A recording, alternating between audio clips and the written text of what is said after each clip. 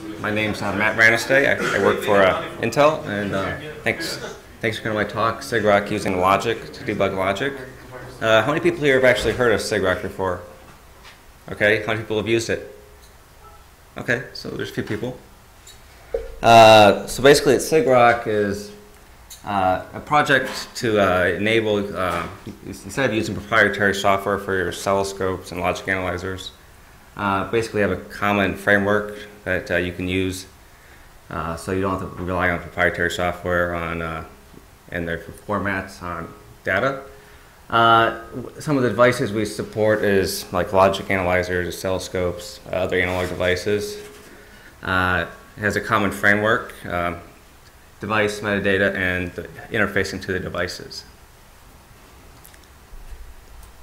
It's not just one application. It's actually has various libraries, backends, protocol decoders, some third-party firmware for some logic analyzers, and a graphical front end, which I'll show a demo later on. Like I said, it aims to make a common framework for various logic analyzers and other debugging devices. Like I said, it's not just one package. There's a whole lot. It's like a libsigrok. It's pretty much the heart and brains of the application. It handles interfacing to devices, the output format, and the control. There's libsigrok decode, which is a Python 3 interface that allows you to write Python protocol decoders for any of your traces. And there's also the client application. It's command line backend. And there's also utils that do like FPH bitstream rips out of like logic analyzer software. So you can run it is Sigrok. And there's a collection of dumps from various captures of devices, I2C, CAN, bus, SPI, etc. And we also have a firmware for some logic, so basically Saley logic clones, and actually the actual device. It's basically a microcontroller that can do logic analyzing. So we have that, and PulseView, which is a Qt front end for libsigrok. It makes everything nice. It's pretty recent development. And here's pretty much how everything, cut off a little bit there, but the hardware interface, and we have libsigrok that interfaces to the devices and puts output back to whether it's the client command line, the GUI, or the plugins. We have plugins for Python and also Swig, which you can write for any of your own scripting languages. And there's, I should say there's bindings. There's plugins actually for collectd, which is I'll get into later. And also libsigrok decode, which you can pass anything you're tracing into to decode protocols. This is not a complete list by any means. It's just some of the devices I've worked with. Logic analyzers, the Open Logic Sniffer is one I've used a lot. The Saley Logic 16 is another one. And as for oscilloscopes, the Rigol DS1052E, it's a cheap one, about 50 megahertz. It's a decent one. And some of the other supported devices, we have mixed mode devices, digital multimeters, analog devices like thermometers, hydrometers, light meters. The full list is available on the Sigrok wiki. Here's a screenshot of it's kind of blurry, but there's a screenshot of the wiki page. All the devices we support, like sound level meters, oscilloscopes, multimeters. There's a whole list. Feel free to add to this if you get a chance. Now, the one advantage of the Sigrok is we have an output format that's device agnostic. It's interchangeable between devices. So basically, usually when you have a proprietary an application that comes with your logic analyzer, you're pretty much stuck using that. So whatever you trace with, it's going to be the same no matter what. It's a simple hex dump, actually, of the actual channel dumps, like the buffers, off a logic analyzer, and it's compressed using zip algorithms. So you can see data rates, you can see compression rates of 100 times of repeating samples. And traces can actually be broken into chunks, which is useful when you're using the GUI and if you want to do protocol decoding in real time. You need to have a set data to run the protocol decoder on. And if you wanted to keep tracing continuously, that's one way you could do it. Or you could have multiple devices outputting to the same format file. The common metadata is it's useful for clients, and protocol decoding. It keeps basic data. I'll show you right here, like the sample rate, what probes are used, the actual labels for each of the probes, how many groups are enabled. See, there's a capture file of logic 1, which device was used, and also what version. And here's an example of one of the output files unzipped, and you can see a hex dump of logic 1. So 3 there would be probe 1 and 0 are high, so that's transmit and receive high. And you can see it's 2, which means receive went low. So this is a UART dump of a GPS module. Other supported formats where we have value change dump, which is kind of a Verilog thing. Analog for digital multimeters and oscilloscopes. Comma separated values, which is it's not very useful, I don't think, but it's quite large, but it's very exportable. GNU plot, that's pretty self-explanatory. You can output your waveforms in a nice graphical format. And also some various vendor-specific ones like the Open Logic Sniffer output and the ChronoView Logical Analyzer 8 output. The LES one was actually helpful with debugging pulse view, kind of when it was crashing. I just want to see a graphical representation, and sometimes it was easier to do it that way. Sorry, but you're constantly feeding back into the... Okay. Now, some of the units some of the logics, Open Logic Sniffer is one of the units I use. It's very inexpensive. It's completely open source hardware. It can do 100 megahertz sampling, but not really. It's because the probes are kind of noisy. It can also do 200 megahertz sampling, but only using a double data rate hack, where it's sampling on high and low of a clock, but only on the FPGA's logic level, which is like 1.2 volts. Nice advantage, it has hardware triggers, run length encoding, external clock. Disadvantage of this one is it's a dead project. It really hasn't been updated in 2 to 3 years. It only has a 24K sample buffer, and high-speed traces are pretty much useless without run length encoding. Here's a picture of it. You can see it's pretty Spartan, and actually that's a Spartan on there, FPGA. Yeah. Another one I don't actually have the Logic one, but it's $150. Although the clones are pretty much the same thing, only you can find them much cheaper than that. Yeah, the Cypress FX2 microcontroller in there, so we have that Sigrok firmware, which you can load onto it.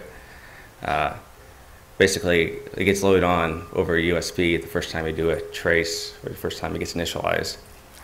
The one I do have right here actually is a Salient Logic 16. It's twice as expensive. The first one can only do 24 megahertz on 8 channels. This one can do 3 at 100 megahertz, kinda. But it's USB 2, so there's no hardware buffer on the device, so it's piping over USB as fast as it can. So I'm kind of skeptical it's actually doing that. It's only software-only triggers, so basically you have to filter it on the software side. See, this is a little more professional than the last one. So, yes, protocol decoders. That's the main advantage of Sigrok is a lot of applications that you get with logic analyzers. You can do protocol decoding, but it's pretty rare. We have a feature of you can do stackable ones. So you can take an I2C, dump, and pipe it into another one below it with a certain device. Some examples would be like I2C into a Wii nunchuck. Instead of seeing just a bunch of commands, you could actually see the actual like up, down, pressed on the output. We support all the common protocols like I2C, SPI, CAN, one-wire, UART. And it can be done within the client or the GUI. Depending on what you're debugging, one or the other could be more useful. For like UART stuff, if you do want to see a string of it coming out of a UART dump, you would want to use a client.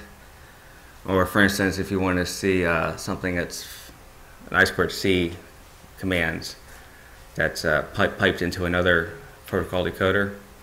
But there's some times where it's useful to see it in the GUI, which is like if you want to see the GPS data along with the pulse per second, you want to see when it goes high and low. I2C, GPI expander, if you want to see the I2C commands and you want to confirm that the outputs are high or low. They're all, since like I said, the protocol decoders are written in Python, so it's pretty easy to basically use one of the boilerplates we already have. And the annotations come in both the output and input. I kind of worded that wrong there, but that allows you to stack protocols. You would basically, for the I2C protocol decoder, you label the output as I2C. Then if you have another protocol decoder, you would have it, I only accept input from I2C or SPI, and you could deduce what you want to do, how to process that data. Most of the decoders are pretty much state machines, and they should be, because if you basically say I'm going to start, if I'm going to start a command, I should expect this command next, and then after that, obviously you need some error checking. Like I said, with the FX2 chipset devices, the open source firmware is available. Like I said, the one disadvantage is the microcontroller doesn't actually keep any of the actual data that's loaded. You have to load it every time. Same thing with the Salient logic. The FPGA gets the bit stream piped over the first time you do a trace. I mean, various low-end logic analyzers use this, and it's good enough for 90% of most people's uses. If you're debugging low-speed buses like I2C, SPI. I mean, once you require over 24 megahertz sampling clock, you're probably going to have to go a little higher end anyways. So you can see this is pretty basic design. Some features that don't exist currently in Sigrok, but we'd like to do in the future. A lot of them have to do with triggering. Serial triggers would be nice. For instance, currently we only support parallel triggers, so basically you have probes that go high or low, and it would trigger the trigger stage. With serial, you would basically select one probe and tie it with an external clock. So if you want to see a SPI command, just kick off a trigger, you would use that. Also, multi-stage would be another one. We don't have that yet. Now, software triggers, like I said, there's a lot of logic analyzers that don't actually do any hardware. But it does have an advantage. You can do more extensible triggering without hacking the Verilog on a lot of the, like the OpenLogic sniffer or a lot of other ones. Nice to have analog to digital channel conversion. Right now, for instance, if you had like a 4-port oscilloscope and you wanted to change one port to digital logic, obviously you can get a mixed mode device, but if you just want to use one probe as a digital input. Multiple devices per capture, and nice to have Pulse View to have some analog support. Right now it's only digital signals. Oh, yes, bindings. We have Python, that's pretty explanatory. Swig, you can basically write for any scripting language you wanted to later on. Now the collect D, it's basically graphing. Basically, you can do a graphs from it. It's basically a circular database that updates. And I'll show you a graph later for this. I mean, use cases would be like sound level meter or carbon monoxide monitoring and near a furnace. Here's pretty much, I don't remember the device offhand. What is it? Did you use to trace this, or was that, ooh? It was a sound. Okay. Sound level meter. And a movie with a lot of explosions at the end. What? Oh, Yeah. Yeah, it was a deception, okay. Did you read the numbers? It was everything maximum 70 dB. That's boring. And this is basically what one of the configs would look like for the collect D. You have a plug-in, you pick the driver, the connection is a USB over serial over USB, and updates once a second. Nothing really to see here. Pulse View, yeah. Well, before we really didn't have any GUI for Sigrok, and it was kind of holding everything back because we liked the command line for a lot of time, and the previous attempts kind of were buggy, but Joel's been doing a lot of work on that. It allows, I mean, visual displaying of samples and actual protocol decoding. Here's a screenshot in case my demo fails. So this is what it looks like.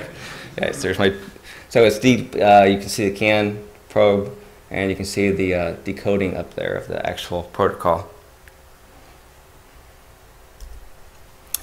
The continuous samples. A lot of the, like for this Logic 16, you can totally do continuous samples, but if there's USB timeout issues, I've noticed, so you really don't get that all the time. Hopefully USB 3 will have a version of that. Saley will come out of Logic 16 with USB 3 interface. Run length encoding is a good solution, but there are holdups. You can be tracing forever effectively if you have the wrong settings and nothing changes. Trigger types are important because for instance, whether it's serial or parallel, an external clocking is useful. That doesn't have an external clock input, but the OpenLogic sniffer does, which is very handy for stuff that you don't want to have the internal clock of your device. You want to actually have the clock of the bus. Now, chaining with external triggers in and out, you can do that with the OpenLogic sniffer, which might not seem, I mean, it's already 32 probes, but the problem is it can only debug at one logic level. So if you had two, you could have tied together. One would be debugging a 3.3 volt logic signal, and another would be 1.8.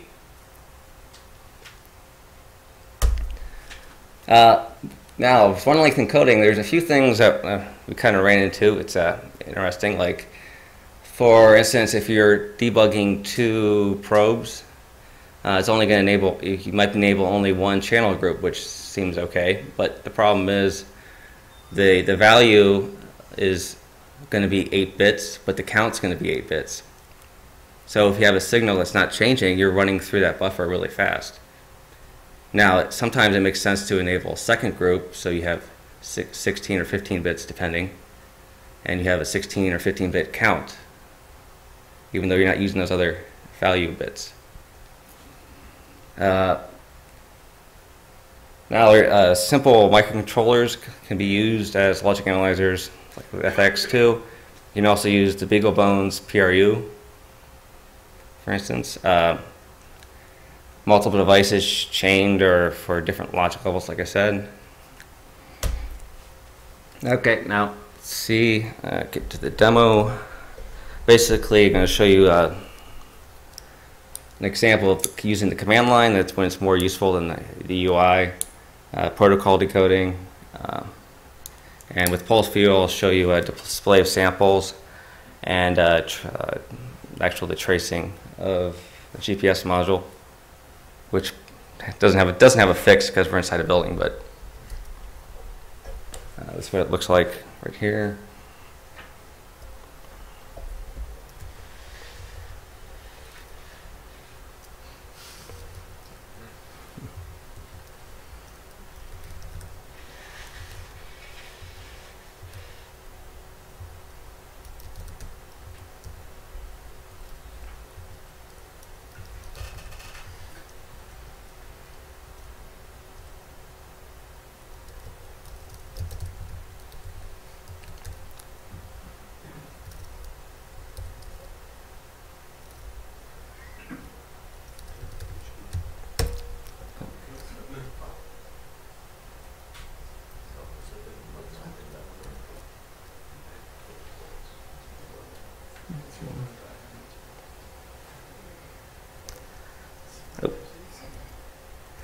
I forgot to name the probes.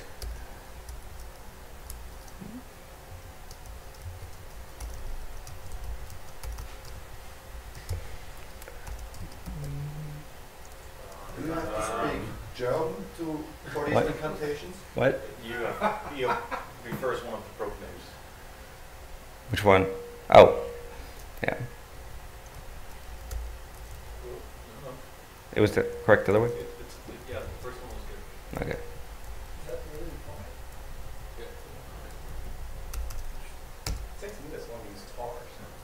Yeah.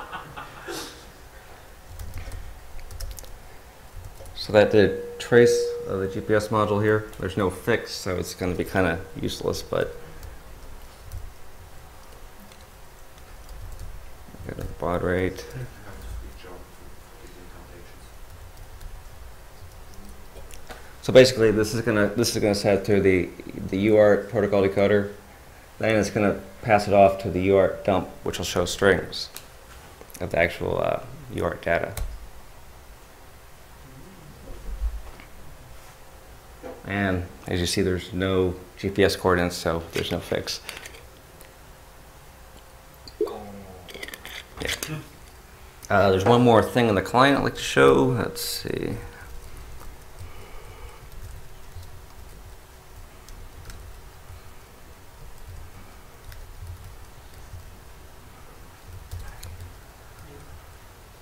Yeah, okay.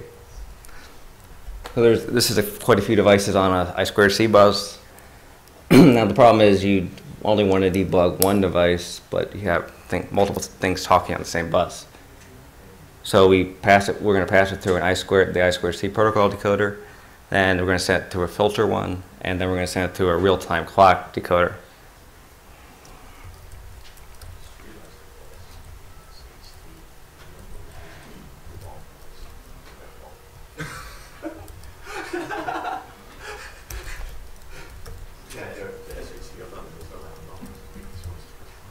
Yes, it is. Hard expensive stuff.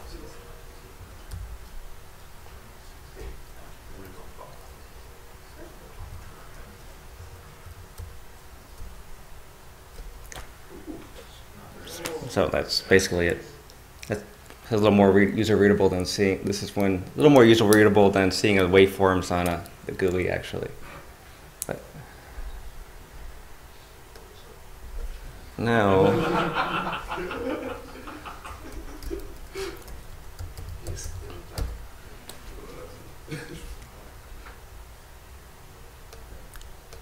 Now we'll see the same thing in.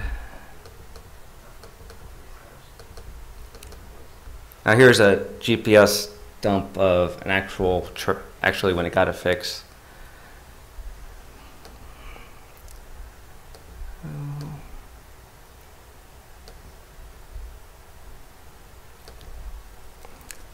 So it picked up the probes. Got to add 600. Probably need to zoom out a bit. Yep.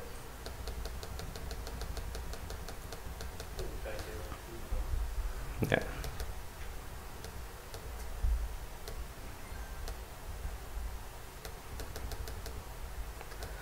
And it's pretty much the bytes.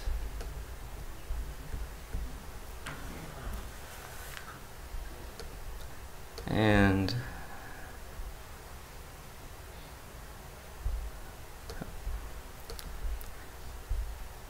basically open this again. So I get the probe names, kind of lazy, so but I can do a trace now.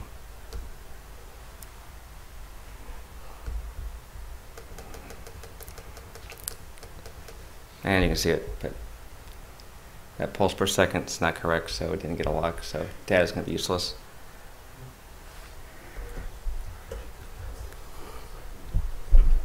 Okay, so things that the community can help us with is setting us like protocol dumps of various protocols, nothing too ancient or weird for submission. Some examples we like to see is like DMX, lighting, MIDI, various GPS modules, and I2C. It's the first step to writing a protocol decoder. Even if you don't want to write one, basically if you can help us out with just giving us traces. Basically, if you find bugs, because there are a lot of bugs, especially in the GUI right now, but no offense. But report anything you find. Just don't get mad and not report it, because it does help. Contribute to the wiki. Post breakdowns of various logic analyzers, oscilloscopes that you might have, or protocols that communicate to those devices. Free hardware is always helpful, but yeah. And as always, patches are welcome. So, questions? Went through pretty fast, but... You missed all the cool buzzwords. Oh, I didn't work ecosystems in there? How is oscilloscope support coming along for waveforms? So a slight correction to what Matt said. PulseView does have basic support for analog, but we haven't really used it on anything much beyond the ALSA input driver. So it's kind of basic, and I don't have any oscilloscopes. Do you have like triggers, things like that? We do have some oscilloscope drivers already. The Rigol and another one, I forget which. And quite a few more coming, and they generally support everything the device supports, so same sort of triggering, all the same drivers. Is there any open hardware oscilloscope kind of thing available? There is one, the Prime. Prime by Nexus Computing in Switzerland. It's also FX2 based. Really goes up to the same limits as any FX2 device. It's limited by USB bus. So it's probably just 10 megahertz or something. The default that what they advertise it with is 6 megahertz, but it will go higher. Is it the one that's basically using an Android smartphone? Yeah. Yes. Yeah. But if you have a scope that has some decent bandwidth and you like to support it, it probably will take something like you more than a few hours to write a driver, because there's only 300 or 400 lines of code to do it, right? So Is it the promise of percentage dumps? well, no, I can't do that. So I have a little oscilloscope. It's like a pick with a screen, and I tried to integrate that maybe 8 months ago, and it seemed like the oscilloscope support wasn't quite there yet. It's there. It's there. Yeah. But you can use it quite handily with the Rigol. Any more questions?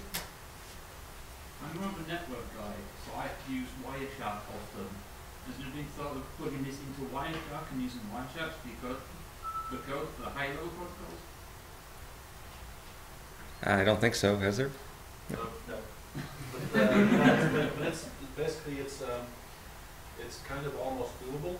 The problem with Wireshark is that they have the C language decoders and the Lua decoders. Yeah.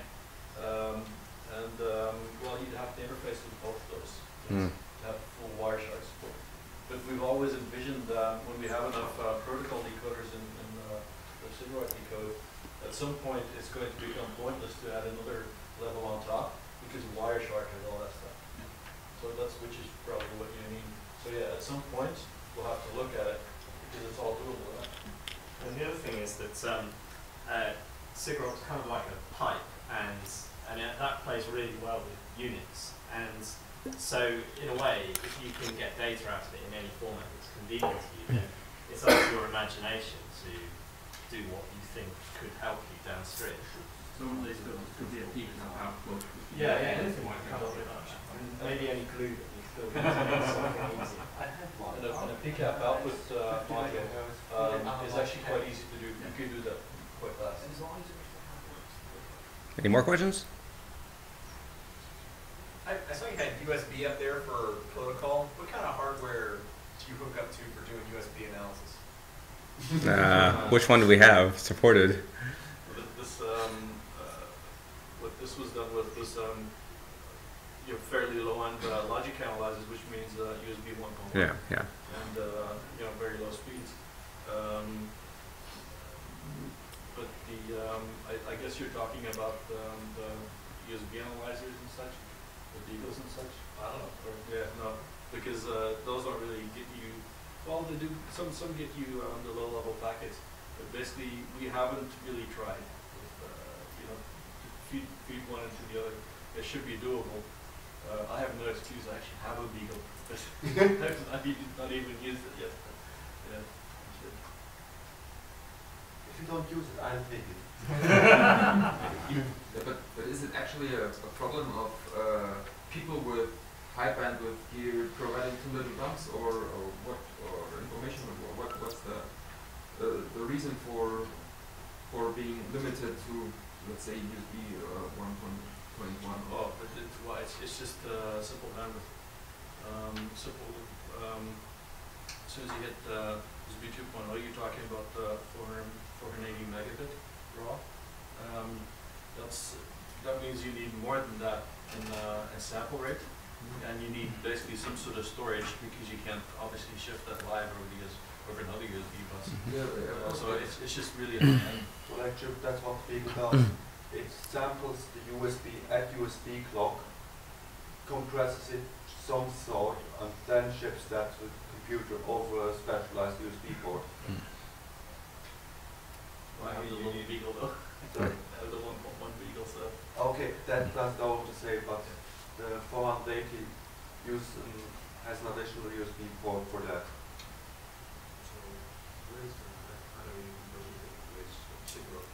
No, in the hardware itself. I never use it in Sigrok because Polsoft provides little software for Beagle. And the FX2 RLE is in the FPGA, right? What? All the RLE mentioned here takes place in the FPGA on the logic analyzer, right? Mm-hmm. Yes. The FX2 doesn't actually, it just has a tiny little 8051 core, very slow. I think it runs at 12 megahertz or 24 megahertz or something like that. Mm-hmm. And basically the USB shipping functionality, it doesn't hit 8051 at all. It has no way to alter or compress. Any more questions? All right. Thanks for coming.